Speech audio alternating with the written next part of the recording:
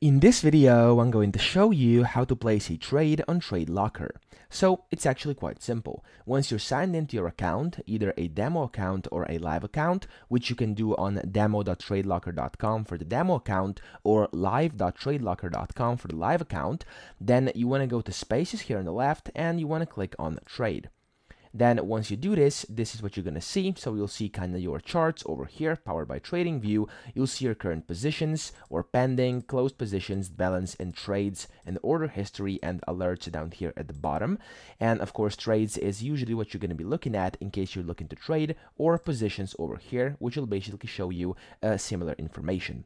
And then here on the right, you can see your different instruments, so whatever you are trying to trade, and then here you can buy and sell. So to place a trade, you will just have to select what you want to trade. So here I'm just going to do BNB USD for this instance. I'm going to click on it, and then over here in the middle you can select lots, so how much you want to buy.